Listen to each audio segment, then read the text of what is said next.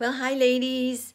I just wanted to come to you and talk to you about this beautiful new look called Frosted Cranberry. What a perfect name for this time of year. And I thought I'd show it to you. I also attached a picture of it, but basically it is this part of my compact. I have two looks in here. So the Frosted Cranberry is this side. So Moonstone is this color, Soft Heather and Merlot. It's a gorgeous grape color, really pretty, and I'll show you what to do with them. So basically, I like to put the highlighter underneath the brow here. And so if you were going to use the Moonstone, I'll show you in the back of my hand.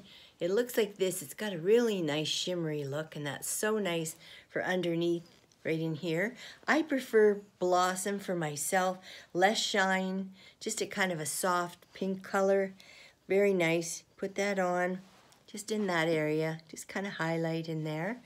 Got my brows on already. And then the next color is called Soft Heather. Let me grab the right brush. And if you use a crease brush, just take a little bit and you put it in the crease in here. My battery's getting low, so I gotta hurry. In here. It just gives you a nice finish. And then that really beautiful Merlot, it's called, just takes a tiny bit, and here's what you can do with it. You can do it over top of your liner, just give it a little lift, put it right over there, a little bit in the outer corner, blend it with our beautiful blending brush. And that's all you need. So you can see it's not that dark, right? And so that does that side. I see I've still got circles because I had kind of a sore throat for a few days. But you can always substitute too. Dusty rose can happen, or rose gold makes it just beautiful. And then has a nice cheek color that you put on the cheeks. And then the lips you can play with. Now in the picture, they use, let's see here, rosewood, which is a really nice, beautiful pink brown. And I love that one too. And I've got on one that's called Love Me Pink, because you can do that as well. And then I'll show you what I do. So creamy and nice. These are gel semi-shine, they're called. Of course, on the eye, you finish it with some mascara. But you can see it's not that dark. And then I like to put a little gloss on it. They show nude blush, but I'm going to pick Pink Ballerina. But hey, if you wanted to put the rosewood on, or the brown tones, here's another nice brown one. This is called Blush Velvet. Not that dark, but beautiful color. They use nude blush on here. I'll put it on the top.